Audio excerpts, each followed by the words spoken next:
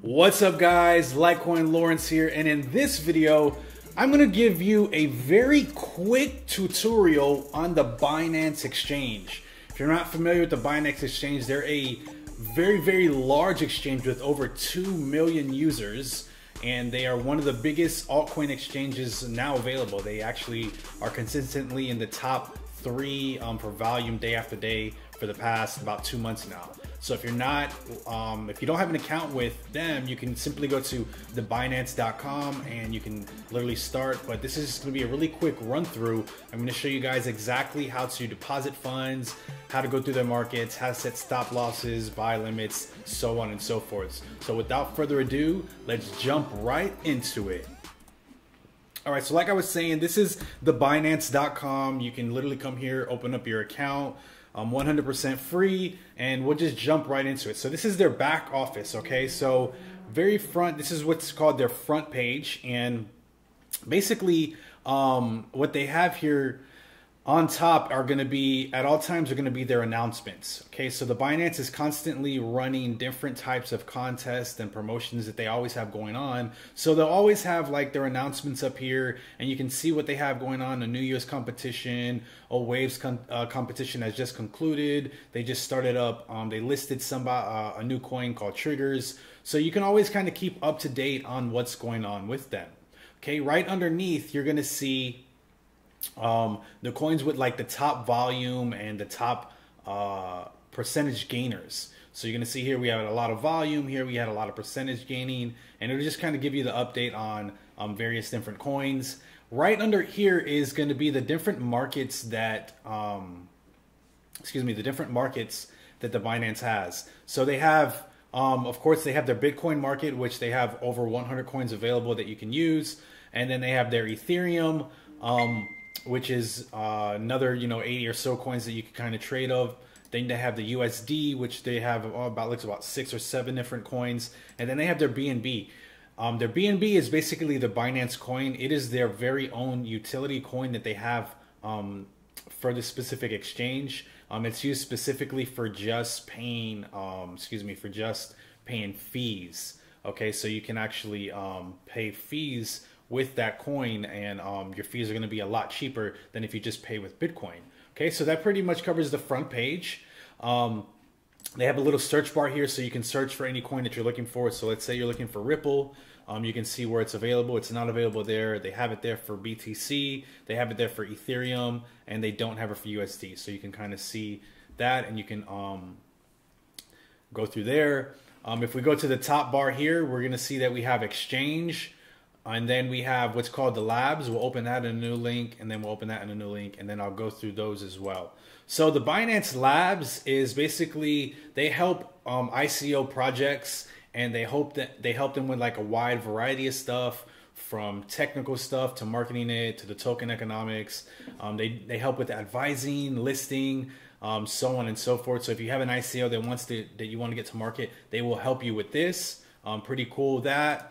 Then they have Launchpad, where they actually launch ICOs. They help launch. So they recently did 2 of them. One was for Gifto, which was an ICO, and the other one was for Bread. They both sold out within just a couple of minutes.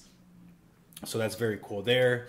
And then if we come over here to the right hand side, we have where you can select different languages. Then you have the little mannequin where it says your account.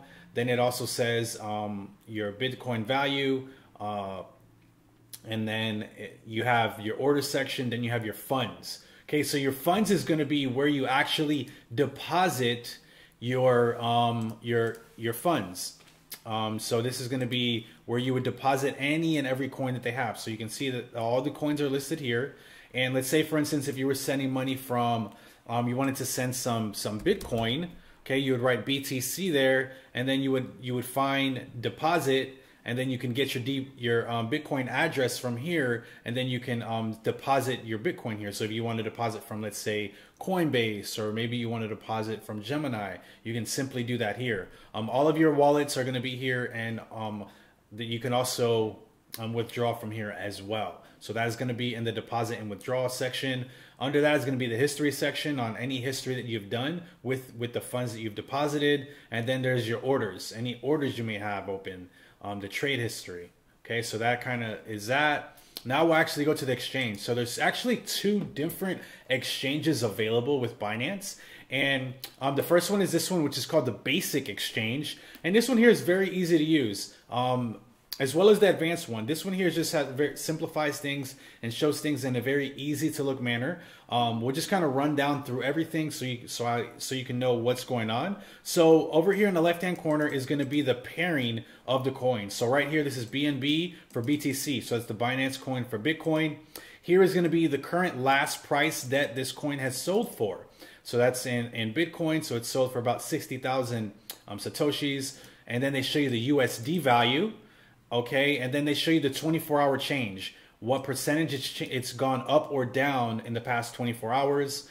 And then it's also going to show you right next to this, the 24-hour high, the highest point that the coin has been in the last 24 hours, then the 24-hour low, the lowest point that the coin's been in the 24 hours, and then the 24-hour volume. So this is how much volume has been in and out of the coin. So in this case, there's been over 2,000 Bitcoins that have been in and out of this coin in the past 24 hours. Okay, on the left-hand side here, where this red is going to be, these are orders that are all for sale.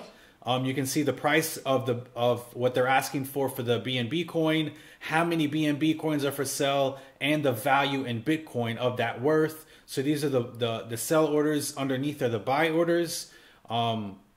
You can sort that by pushing this button here, and it'll show you all the buy orders. You can push this button here, and it'll show you all the sell orders, or this one here, or just kind of keep them both going.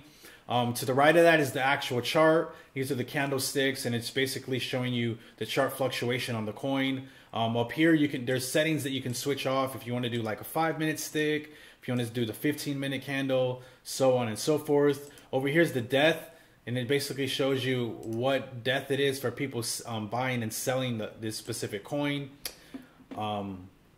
To the right of that is going to be coins that are just available, like similar to the front page, but just in a widget. So you have your Bitcoin pairings, you have your Ethereum, your BNB, so on and so forth. You can click which ones you want, and then if you want to kind of see what's going on with that coin, you can actually click here and it'll open up in a new tab. Right under here is going to be the trade history for this specific coin that you're looking at. In this case is the BNB, so we can see what's going on. All these people are buy, so you can see the market is going up. Everybody's buying right now, and then it'll say yours. We don't have any trades. So that's pretty much the back end there. Now, down here is where you actually buy and you sell the actual coin. So for instance, on the left-hand side is going to be buy, and the price is going to be the price that you put in. Okay, you can decide if you want to put in the last price, if you want to put in a price a little bit lower, a little bit higher, depending on what you want to do. Then here is where you would put in the amount that you want to buy. If you're not really sure of the amount you want to buy, the Binance is automatically going to tell you what amount you can buy based on how much Bitcoin you have deposited. So in this case, I don't have enough to buy one, but if I did, it would say it. 1, 2, 3, 10, so on and so forth. If you have a amount of Bitcoin on there, but you just want to allocate maybe a certain percentage, maybe I just want to do 50% of my balance, we can click 50%, and then it'll automatically apply the 50% balance to here, so you could just buy 50%. And then once you set your amount, you just simply click the buy button in the bottom, and then it will just automatically buy it as long as the trade is active. Okay. Right next to it is going to be the sell. So if you have any BNB, you can decide if you want to sell it. Okay. So you can sell it here based on the price that you put or the last price that's going on. You can allocate. If you want to do 50%, it'll come up. 75%, it'll come up. 100%, it'll come up. So on and so forth. Then it'll hit sell. So that's the easy one. Now here's the market price. Market price is going to be the easiest way and the fastest way to get to either buy or sell whatever coin you have. So it's going to go by the market price, which is going to be whatever price that is at the bottom here. So you're going to simply do the market price, and then you decide how much you want to do, and then you say you want to buy 50 of them at the market price, and then you would hit buy, and then it would automatically execute the order as long as you had the equivalent Bitcoin amount inside of your wallet. Same thing goes with selling. If I wanted to sell 75% of it, I would sell 681 of them at the market price, and it would automatically sell it at the very end market price. Then the last option here is stop limit. Stop limit is where you want to set certain specifications or rules on your orders. So if you want to buy this certain coin when it hits a certain point, you can put that to execute in this back office. Same thing goes with sell. So for instance, if I wanted to sell 50% of my Binance when, let's say, I were going to, one thing I don't like about Binance, a side note, is if you copy this, for instance, if I copy and I come down here to paste, it won't actually paste. So they need to fix that. So if I wanted to do 0.123603, okay, so 6000. Okay, say I wanted to sell my Binance coin. Okay, so if I wanted to sell, like if the price was dropping down, and what I'm going to put here is going to be 0.00059123. Okay, so basically I'm going to read this off to you, and this means I want to sell 454 of my Binance coins at 0.00059 Bitcoin as soon as it hits 0.006.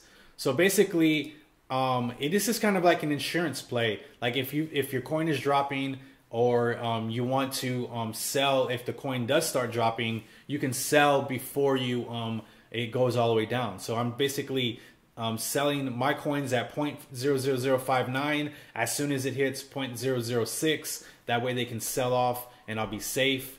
Same thing goes if you wanted to sell for it higher. Maybe maybe you wanted to put this to go, once it hits 0.0007, you want to sell yours for 0.00 or excuse me, 0.0071, you want to sell yours for 0.0070. So you always want the top number to be a little bit bigger, in this case just a little bit, than the bottom number. That way that you can make sure the sell executes. Now the same thing goes for the buying, except in the opposite way. You want the top number to be just a little bit smaller than the bottom number, so then it can execute the buy. So that's pretty much sums up your complete Binance little quick tutorial. I didn't want this video to go on too long. Let me know what you guys think down in the comment section below. As always, I really appreciate you. Let me know if you thought the video went too fast, too slow, if you didn't understand anything, and be sure to like, comment, and subscribe. Till next time, guys, Litecoin Lawrence signing off. Peace.